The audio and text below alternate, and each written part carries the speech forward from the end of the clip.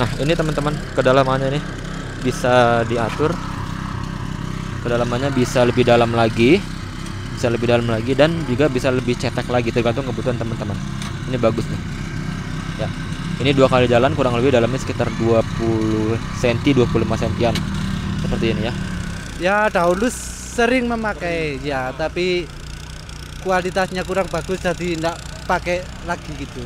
Ternyata lebih ringan yang seperti ini. Oh gitu. Nah, getarannya enggak terlalu keras gitu daripada yang seperti itu. Ya, jadi FTL820 ini juga bisa dilepas tangan nih seperti ini nih. Jadi memang dia lebih ringan dibanding FTL900H seperti ini.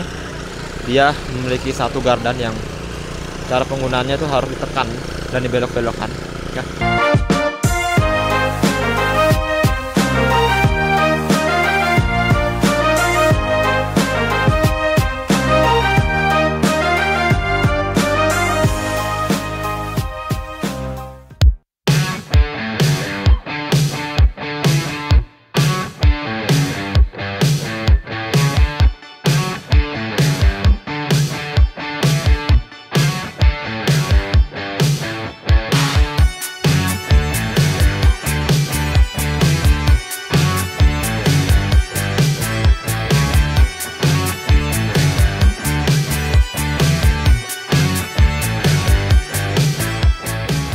Halo Sobat Firman, selamat datang dan kembali lagi di Firman Indonesia dan masih bersama saya Rizky Maulana. Sekarang saya berada di Desa Jetak, masih di daerah Bromo, dan seperti biasa saya melakukan demonstrasi kepada seluruh petani yang ada di sini, petani-petani sayuran dan petani-petani yang berbukit, yang akan kita berikan informasi tentang produk bajak mini dari Firman dan juga yang lain-lainnya. Untuk itu, teman-teman yang nonton video ini adalah petani-petani yang seperti ini, ikuti sampai habis karena informasi ini adalah penting untuk teman-teman semua. Yuk.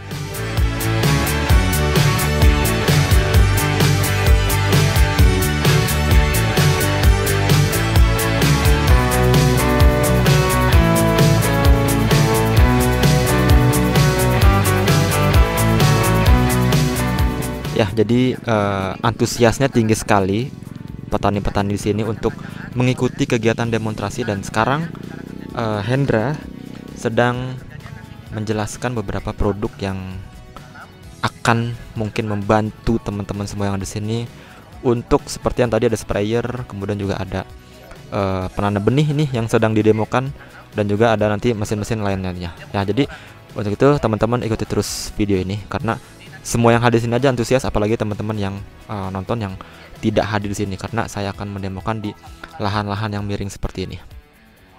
Ya, lahan miring ini membantu mereka yang biasa pakai cangkul, sekarang harus pakai mekanisasi ya.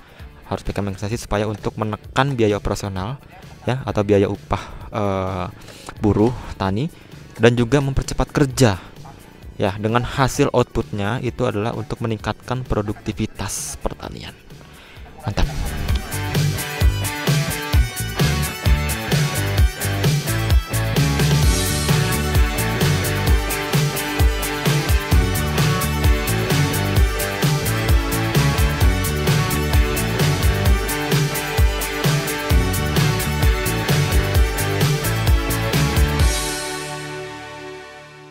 Jadi kita di sini membawa beberapa tipe mesin bajak mini. Yang pertama adalah FTL900H, ada FTL620, ada FTL820 yang baru, dan ada FTL720D yang baru juga, itu yang pakai Bisa.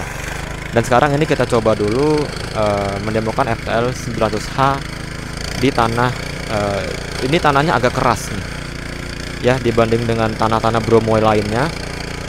Tanah di sini agak lumayan keras, bisa dilihat teman-teman, agak keras, dan getaran yang dihasilkan itu cukup besar karena tanah ini dia pada saat menggali itu agak keras dan memantul gitu ya. Gitu. Nah, jadi di sini kita akan memberikan solusi di mana getaran-getaran yang keras ini tidak akan dirasakan di mesin-mesin yang ada di FTL620, kemudian FTL820 dengan FTL720D. Nah, sekarang kita lihat nih, teman-teman yang belum pernah pakai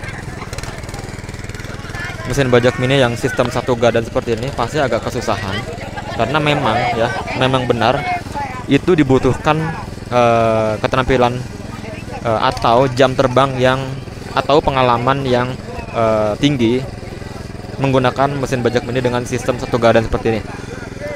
Agak kesulitan dan getaran yang tinggi.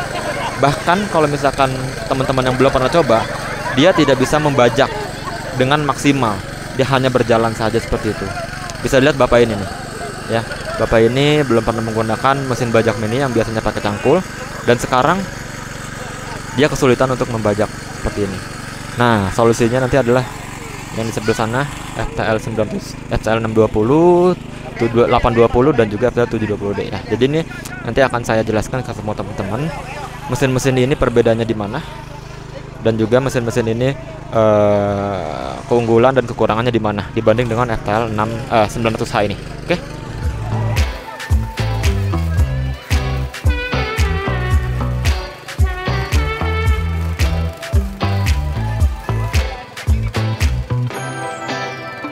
Nah, masnya ini sudah pernah cerita dan sering sekali menggunakan mesin bajak mini model seperti ini untuk membajak di ladangnya. Nah, kita lihat cara penggunaannya. Nah, jadi memang cara penggunaannya seperti ini, ya. Jadi harus ditekan dan digoyang-goyangkan ke kanan kiri supaya dapat maksimal. Karena lahannya ini cukup keras, dia menghasilkan getaran yang cukup besar dan tenaga yang cukup besar juga. Di sini kita akan lihat pendapatnya Mas ini nanti akan menggunakan mesin bajak mini FIRMAN dan yang ini semua, ya. Jadi teman-teman stay tune, langsung subscribe dulu dan ikuti terus video sampai habis.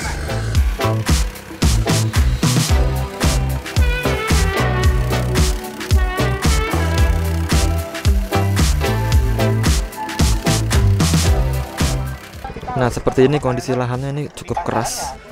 Walaupun sudah dibajak, dia masih agak keras. Ya, ini lahan yang berbeda dengan lahan Bromo lainnya.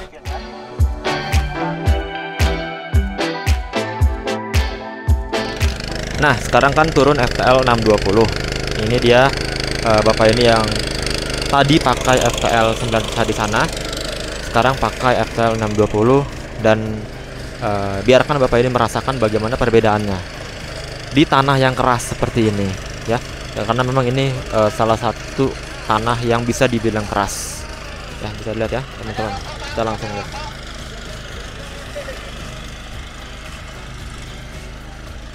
Oke, ini salah satu tanah yang keras dan langsung bisa dibajak pakai FTL620.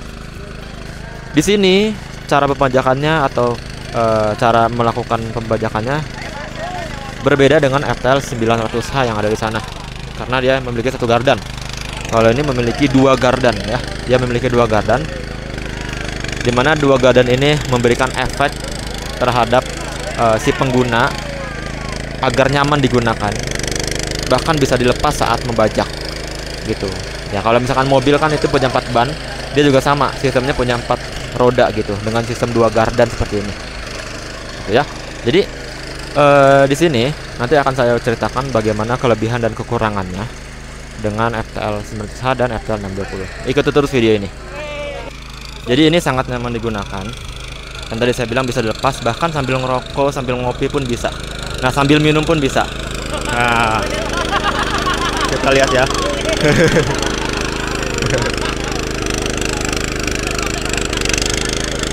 Jadi tinggal diarahkan aja ke kanan dan ke kirinya, gitu.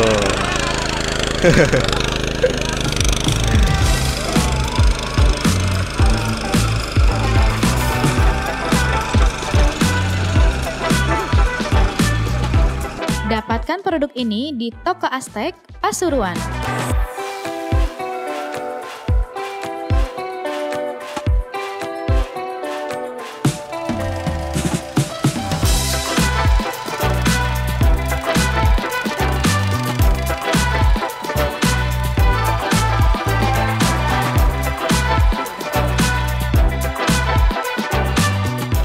Oke, sekarang saya akan menjelaskan bagaimana kekurangan dan kelebihan dengan FTL620 dan FTL900H, ya. Jadi teman-teman, sebenarnya saya sudah banyak membuat video itu, tapi di sini kita akan ulangin lagi supaya teman-teman yang belum pernah nonton akan tahu bagaimana perbedaan dan kelebihan kultivator sistem 1 gardan dan kultivator sistem 2 gardan. Yang pertama, FTL820 memiliki kelebihan di mana untuk membajak ladang kering seperti ini, ladang kering dan keras seperti ini, dia sekali jalan bisa langsung dalam, ya, bisa langsung dalam dengan cara ditekan ke bawah, gitu. Oke.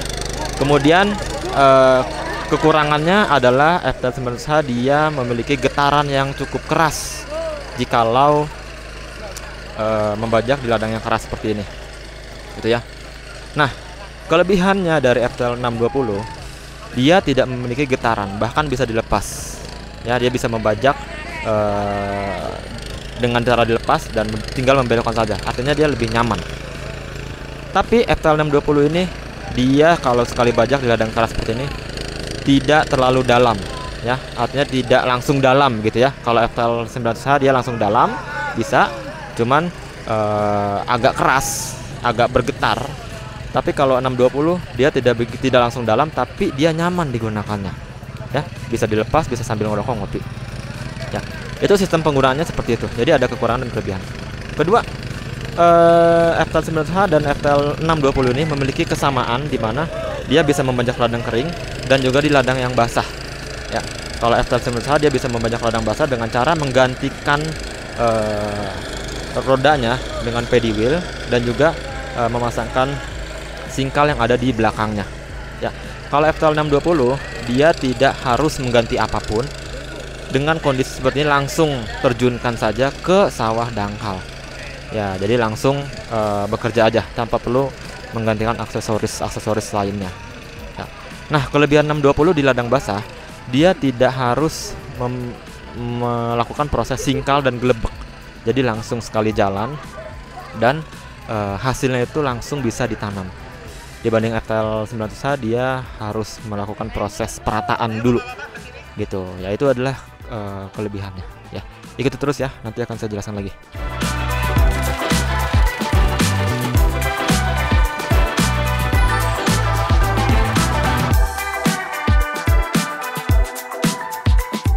Oke, sekarang kita jalankan FTL720D yang menggunakan adalah anak kecil. Nah, tadi kan teman-teman sudah lihat ya bagaimana sistem penyalaannya itu dengan mudahnya anak kecil menyalakan mesin diesel yang sangat besar ini dan sangat berat ini dengan cara memutar semi otomatis circle starternya dan dengan mudahnya langsung dihidupkan, begitu. Nah, di sini saya akan menjelaskan bagaimana perbedaannya ya antara 720 dengan 620. Ya, ikuti terus ya, stay tune.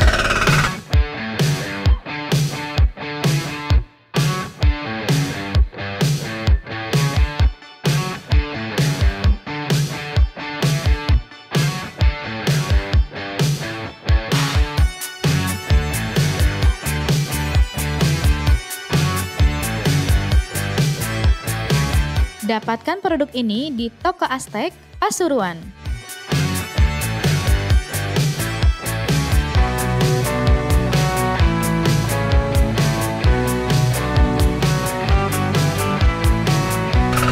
Oke, yang pertama perbedaannya adalah dari segi mesinnya. FTL720D ini memiliki mesin bertenaga diesel sebesar 9 HP dengan torsi yang sangat besar. Dibanding dengan FTL620, dia memiliki mesin bensin 6,5 HP atau 7 HP bisa dipilih, ya. Itu dari segi mesinnya. Kemudian karena mesinnya ini besar dan tenaganya besar dan bobot mesinnya besar, rangka dan gearboxnya ini juga harus besar, ya. Jadi lebih mengoptimalkan tenaga yang besar ini untuk hasil dan output yang dikeluarkan juga harus besar, gitu. FTL620 memiliki lebar bajak yang lebih kecil, dibanding FTL720. Kalau FTL720 lebih besar lebar bajaknya, bisa lihat di sini lebar bajaknya, ya, seperti itu. Jadi dia lebih besar karena dia mengoptimalkan tenaga yang besar pula. Jadi energi itu tidak terbuang sia-sia. Energi dari mesinnya tidak terbuang sia-sia. dengan memaksimalkan energi mesin dan menghasilkan pembajakan yang lebih lebar pula gitu ya. Itu adalah perbandingannya. Kenapa Firman Indonesia mengeluarkan mesin diesel FTL820D ini? Karena banyak petani yang minta FTL620 ini menggunakan mesin diesel begitu.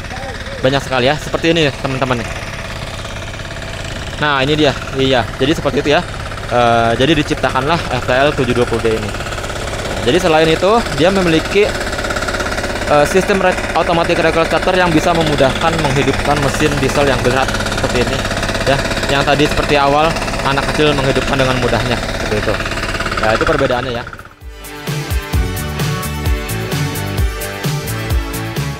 Persamanya dia memiliki penggunaan bisa di ladang kering dan juga di ladang basah. Bisa di ladang kering seperti ini dan juga di ladang basah yang tanpa harus menggantikan aksesoris atau implemen yang ada di mesin ini. Jadi tinggal langsung terjun ke sawah, langsung bisa membajak. Sekarang saatnya saya akan menanyakan pendapat dari salah satu orang petani yang sudah merasakan cangkul, merasakan FTL920 dengan sistem satu gardan seperti ini, dan merasakan FTL720D atau 620 yang memiliki sistem 2 gardan. Nanti saya akan tanyakan langsung bagaimana pendapatnya ya. Oke, dan ini coba nih, coba kita tanyakan deh.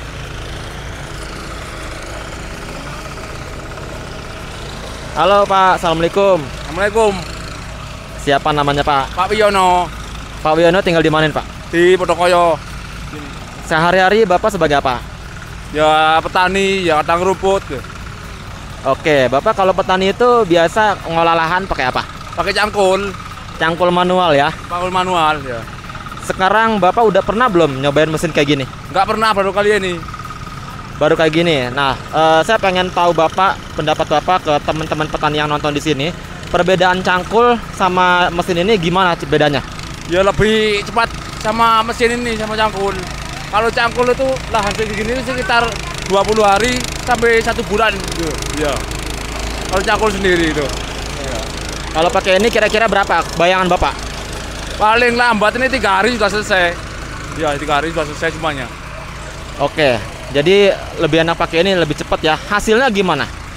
Hasilnya tuh tinggal apa tuh?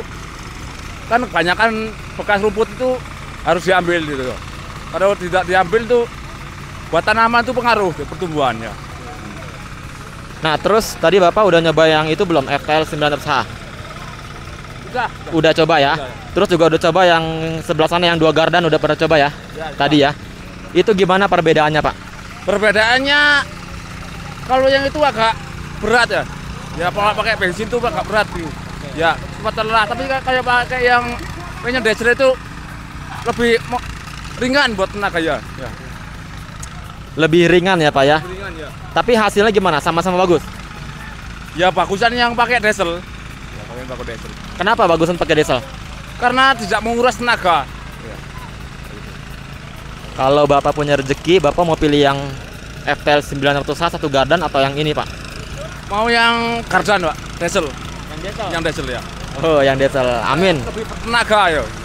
Tenaga. Karena tanah di sini tuh tanah yang agak kerat ya. Agak tandus gini ya. Oke Pak, makasih banyak atas pendapatnya. Semoga petani-petani yang nonton di sini bisa ada bayangan Pak ya. Ya, makasih Pak ya. Lanjut Pak, silakan Pak lanjut. Oke ya, teman-teman.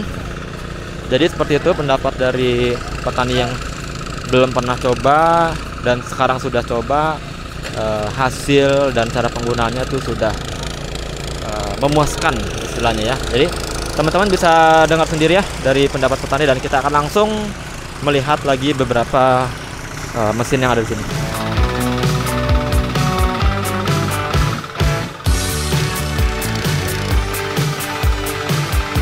Dapatkan produk ini di toko Aztek, Pasuruan.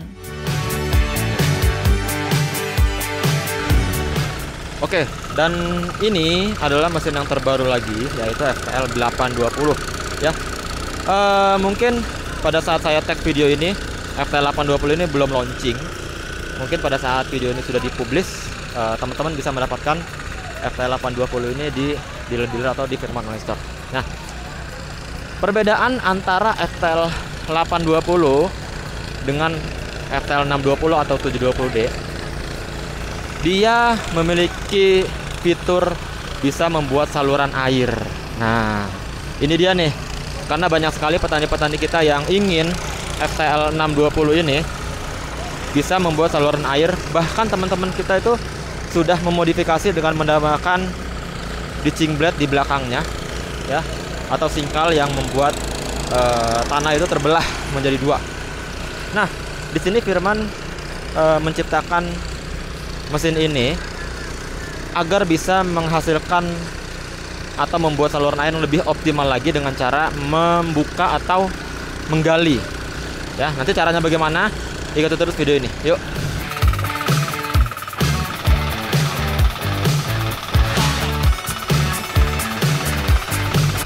Satu lagi nanti akan saya tanyakan nih masnya ini.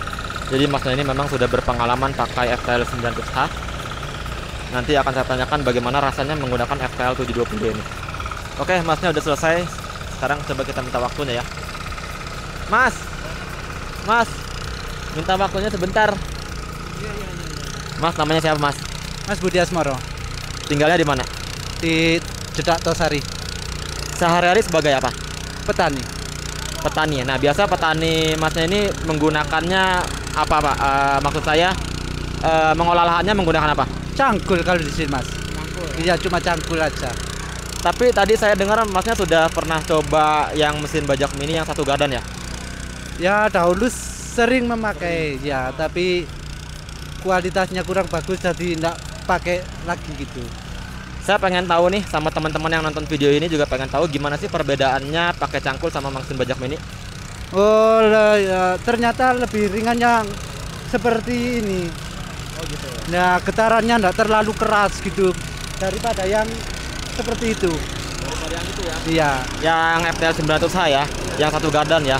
Kenapa? Selain getarannya, apalagi yang lebih bagus? Gimana? Selain getarannya, apalagi yang menurut masnya itu bagus? Ya, pengolahannya lebih bagus dan lebih dalam untuk cara pengolahnya tanah itu. Lebih enteng juga ya? Memakai untuk apa ini getarannya itu. Iya. Terus kalau punya rezeki, masnya pengen yang sebelah sana atau yang sebelah sini? Kalau menurut saya Ya. lebih bagus yang seperti ini. Karena ringannya seperti ini gitu. Oke mas, makasih ya. Semoga teman-teman petani kita mendapatkan bayangannya mas ya. Ya makasih mas, lanjut mas, lanjut. Jadi selain bisa membajak ladang kering seperti ini dan membuat saluran air, ternyata FTL820 ini juga bisa membajak di ladang basah ya, atau sawah-sawah dangkal begitu. Jadi tinggal langsung diterjunkan saja mesinnya, langsung bisa membajak tanpa harus menggantikan aksesoris tambahan lainnya. Seperti video di sini.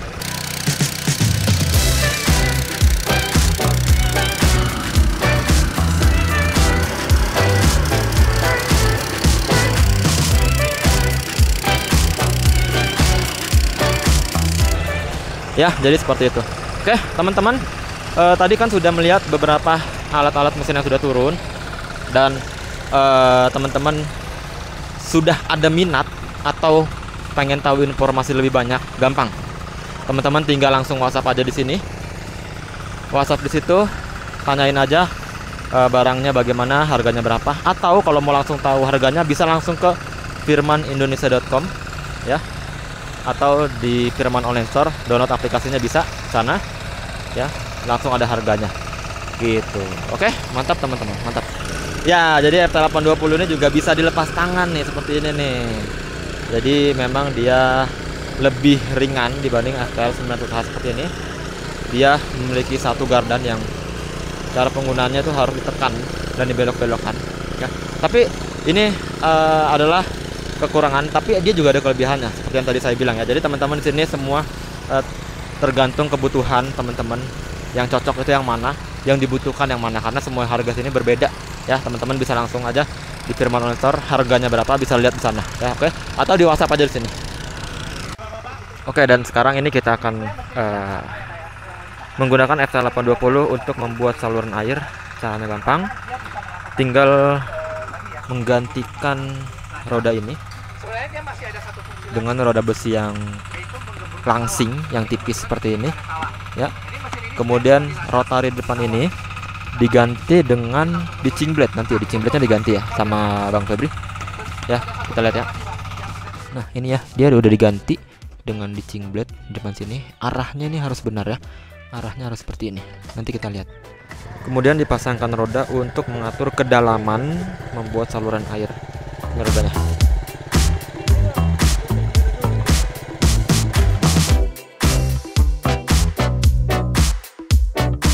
Oke, nah jadi sistemnya seperti ini teman-teman. Jadi dia menggali lubang untuk membuat saluran air seperti ini.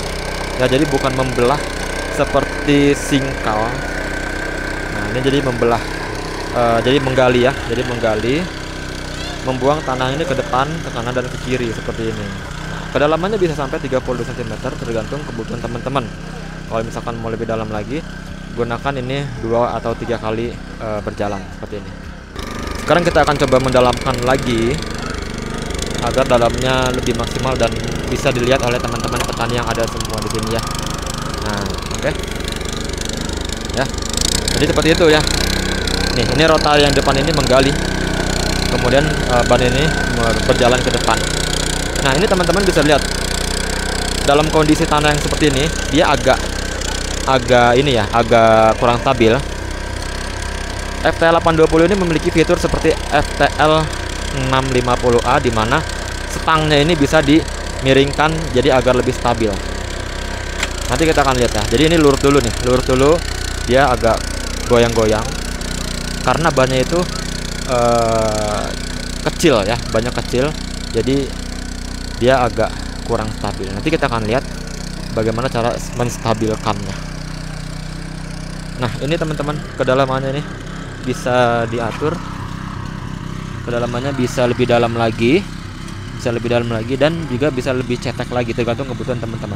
Ini bagus nih ya. Ini 2 kali jalan, kurang lebih dalamnya sekitar 20 cm, 25 cm seperti ini ya.